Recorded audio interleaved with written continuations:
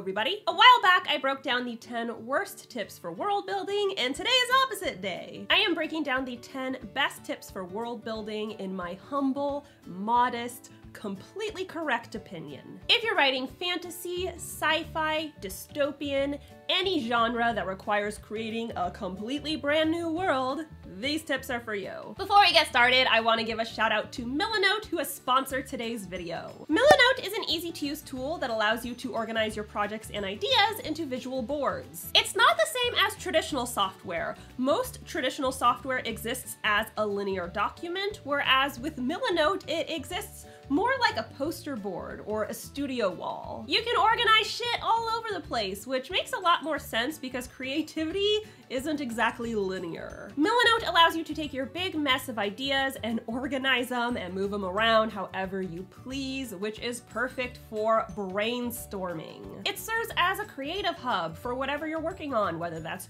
organizing your author platform, creating characters, plotting your story, and of course, world building. In fact, Milanote has an entire template specifically for world building. You can click on it and modify it as you please to suit your specific world building needs. On top of that, you can share your work with critique partners if you want comments or feedback. Personally, I'm a huge fan of Milanote. I use this platform literally every day. I use it to plan out my YouTube content, I use it to work on my newsletter, and of course, I use it to map out my writing, including the characters, plot, and world of my current work in progress, The Savior's Army. And even better, you can use Milanote for free.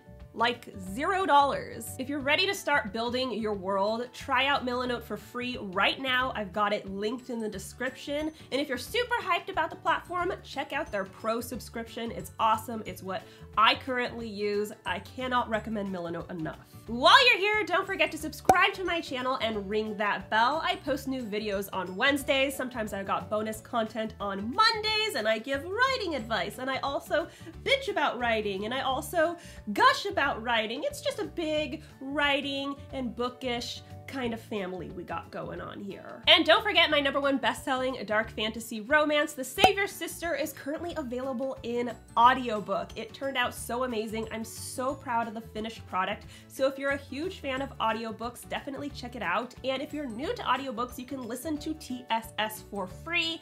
I have it all linked below. Now let me get into my 10 best tips for building your fancy-dancy world. #1, understand your story. What story are you trying to tell? Is this an exploration? Are you traveling to new worlds and meandering through the experience? If yes, then your novel is going to be world-centric, and your world building is going to be pretty prevalent throughout the course of the novel. Is the story about the growth of your characters, their relationships with one another, their arcs? If yes, then you are writing a character-driven story, which means that the characters are the focal point of the story, and your world building is going to be more of a supplementary backdrop.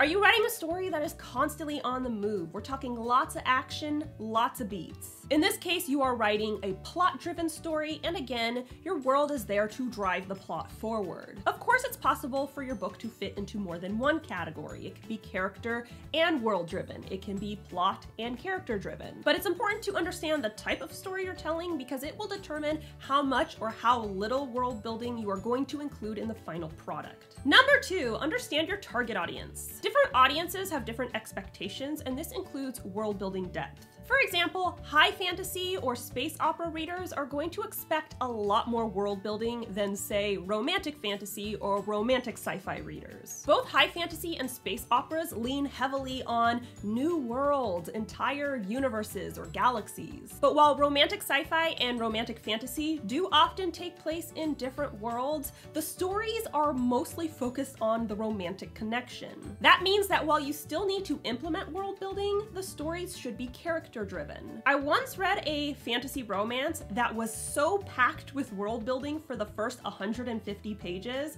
and the romance didn't even begin until page 200. This is a bait and switch. It's a complete betrayal to the genre, and readers are gonna be pissed. #3, use a template. This is great for writers who are brand new to world building and have no idea what they're doing. There are entire templates available for you to download and use as a guide. As I already mentioned, Milanote has has an entire world building feature that gives you an idea of how to organize and brainstorm all of your world details. World building can be extremely overwhelming, so if you're a newbie, I highly recommend taking advantage of all resources available to you. It'll not only get you started, it'll make you a lot more comfortable with the process so it turns into a habit, and that way with future books, you know what to do going forward. Number 4, visuals. I am a very visual person. It's a lot easier for me to describe something if I can see it in my mind's eye or if I can see it laid out before me. This is why assets like mood boards can be beneficial. You can collect reference photos of architecture, clothing, landscapes. And of course, all world builders know the importance of maps. This is especially important if your characters are traveling. In my current work in progress, The Savior's Army, my characters are traveling all over the place, so I needed to create a map so I could get an idea of how close they were to the sea, how far they were from the palace, and so on. I keep it open as I chart their course, and it has made the writing process so much easier. Number 5, create a hub. World building is a messy process. You'll have maps, charts, routes, terminology.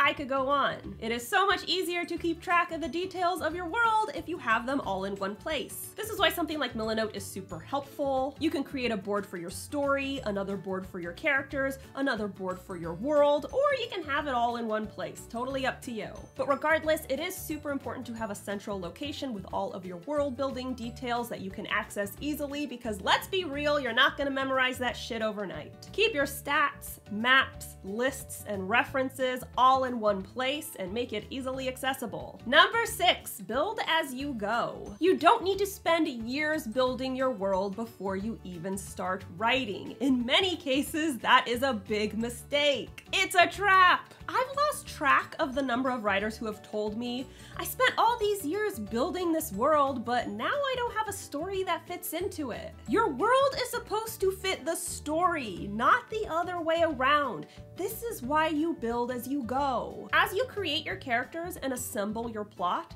you build the world bit by bit. Say you decide your main character is a wizard. This automatically means that your world has some semblance of magic. Is your main character the only wizard?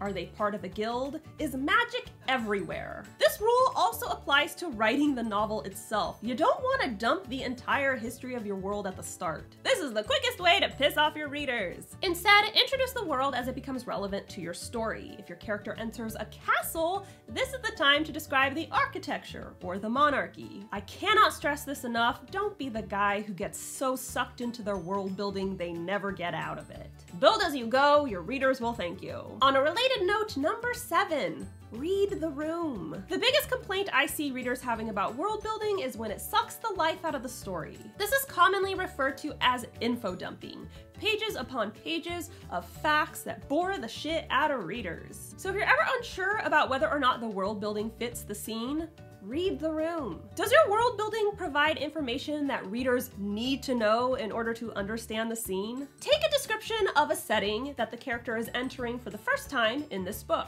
In this case, the world building is absolutely necessary because your readers have never been in this place before. Another example is if your characters are attending a party and this particular world has a very specific and unique social etiquette. You can easily weave their customs into the scene and readers will thank you for it. But if your character is dragging their weak body through the desert, now is not the time to take a break to describe the political system. Read the room and be honest with yourself regarding what information is relevant and what is self-indulgent. Number 8, the society is yours. You're not only creating the climate and landscapes, you're creating the social customs and norms. That means, contrary to popular belief, you don't need to ascribe to norms that were prevalent throughout history. This is something that's lost on a lot of writers. They regurgitate class systems, gender expectations, and government hierarchies that they've seen throughout history because they think that's what they're supposed to do. But world building is a creative process and you get to create the beliefs of your society. That means you don't have to write a homophobic kingdom if you don't want to.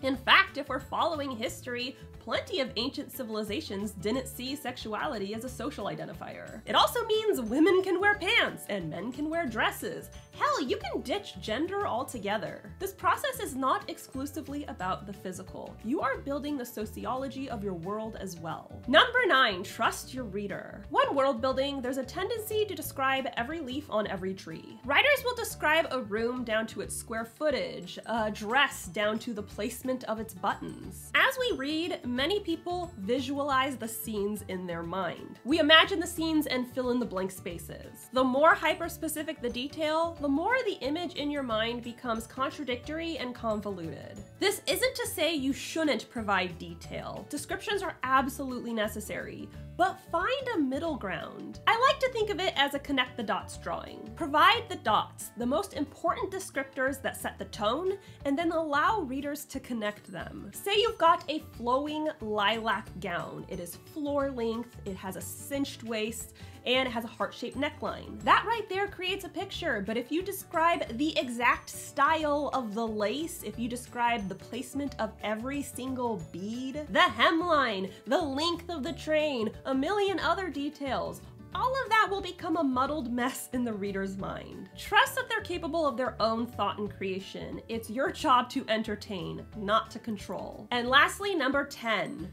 Stop. In the late stages of World Builder's disease, the patient will be stuck endlessly building the shit out of their world. Just building and building while the story remains unwritten until one day they're alone in their basement covered with Cheeto dust thinking, what have I become? There's only one treatment for this affliction. Good fucking God, stop. But Jenna, what if I forget something? Then you can fill in those details later. You know, while you're writing the book. Start the project, and if you realize you're missing information, pause and gather that information. But it's time to step away from the maps, admit you're procrastinating, and write the damn book. Stop being a baby and do it. I support you. So that's all I got for you today. A huge thank you to Milanote for sponsoring today's video. If you are writing a new story, creating its structure, creating characters, and of course, world building, this platform is absolutely amazing. Like I said, I use it every day, and best of all, you can use it for free. I've got it linked below.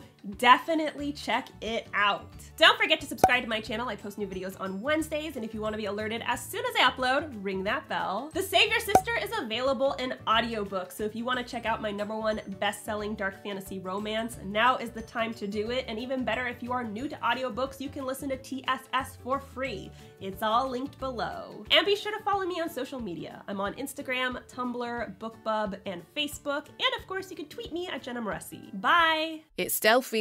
Get off your lazy bum and subscribe to Jenna's channel. Ring the bell while you're at it. I know you were thinking about it already. I see it in your eyes. Come on, live a little. Subscribe.